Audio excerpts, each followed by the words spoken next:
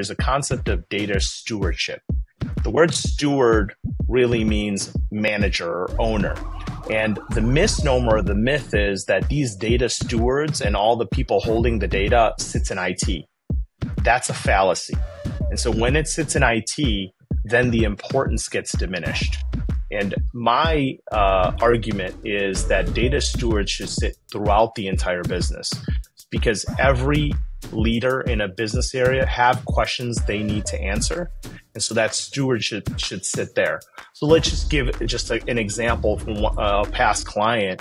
When we were talking to them about pricing policies and quoting policies, that process to automate, yes, IT is helping, but what are the prices? What are the quotes? How often that gets updated and who owns the central part of that data actually sits with the business.